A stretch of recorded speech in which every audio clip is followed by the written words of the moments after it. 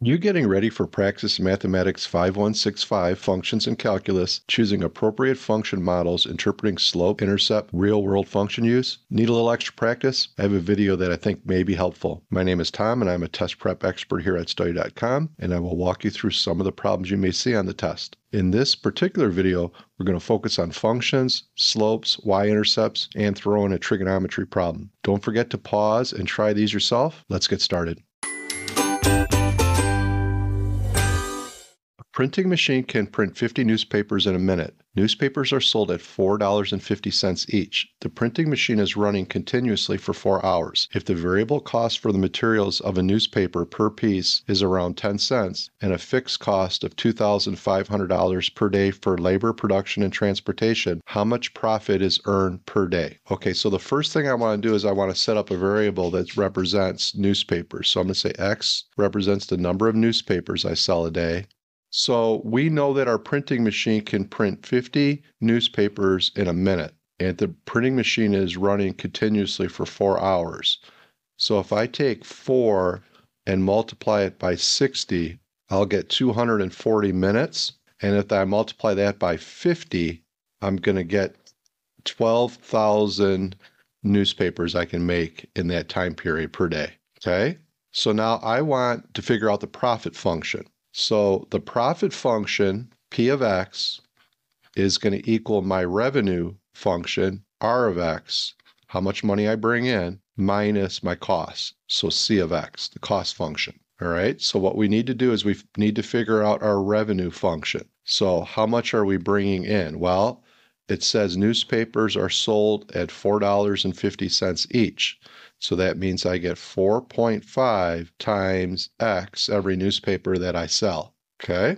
Minus my cost function. Now my cost function is going to be my variable cost plus my fixed cost. So that means it costs us 10 cents each per newspaper. So it'd be 0.10 times X.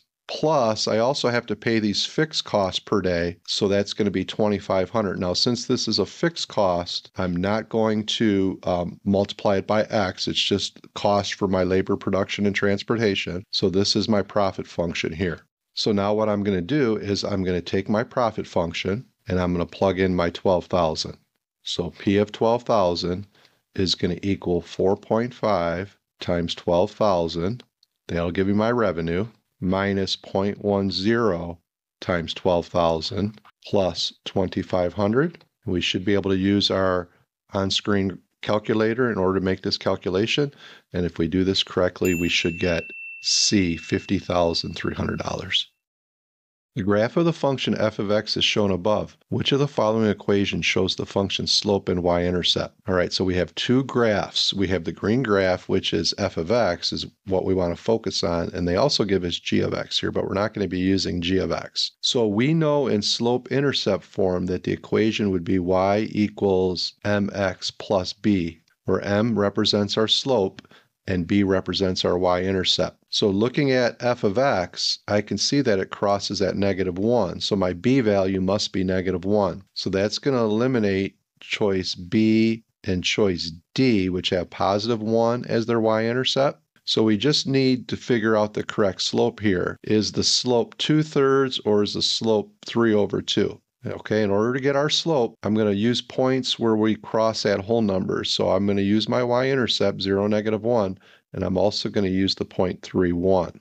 So to calculate my slope, remember slope is rise over run. And if we see here, we're going a run of 3. So we have 3 at the bottom of the fraction, and then we go up 2. So the slope must be 2/3. So the correct answer here is choice A.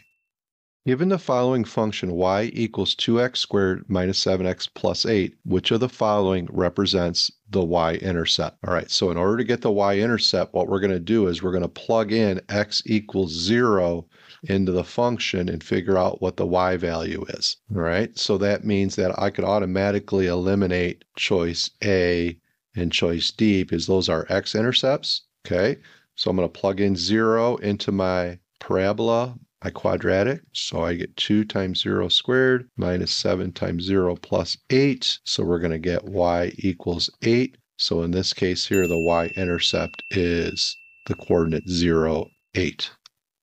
Use the following image to answer the question. Which of the following equations accurately models the sine graph above? Okay, so now in order to do this, we're going to use the general equation for a trig graph or sine. So it would be a times sine, parenthesis, and then we're going to go b times x minus c plus d. Okay, so now the a represents the amplitude. So what we need to do for the amplitude is we're going to take the max value, which in this case here is 5, and the min value is -1. So we're going to say 5 minus -1, all divided by 2. So that comes out to be 6 divided by 2, or 3. So the a value is 3. So that means I can eliminate choice A and choice D because they have an amplitude of 2. All right, so the next thing, let's look at the B value here. Now, there is no C value.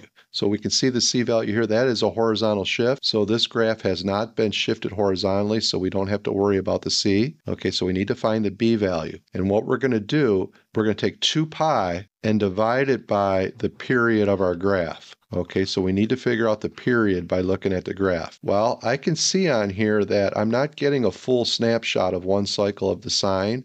So if I extended this out, this around here would be one cycle of this sine graph. So I can see one hump here of the sine graph from here to here is 2 pi, this distance. So that means the period of my sine graph here would be 4 pi. So that means if I divide 2 pi by 4 pi, the pi would cancel and I would get 1/2. So that means my B value is 1/2. And the only choice on here that would work for this would be choice C. So the correct answer is choice C. Let me show you how to get the D value, which would be the vertical shift up. To get the D value, to get this answer a +2, what we would do is we would take the average of the max and the min. So what we would do is we would say 5 plus -1 over 2, which would give us +2 as our answer. So the correct answer for this is C. Okay, there you have it. Praxis Mathematics 5165, Functions in Calculus, choosing appropriate function models, interpreting slope-intercept, real-world function use. For more practice, check out our Praxis Mathematics 5165 playlist, and for even more detailed practice, strategies, and customizable study materials, head over to study.com and check out our Praxis Test Prep course. Those who use study.com boast a 92% pass rate. Our courses include full-length exams, hundreds of authentic practice questions, and short, targeted video lessons, specifically developed based on the latest test updates. With our resources, you'll know exactly what to expect on test day. Like this video and subscribe to this channel to get all the latest Praxis test updates. And please leave your questions and success stories in the comments. We'd love to hear from you. Thanks for watching. Happy studying.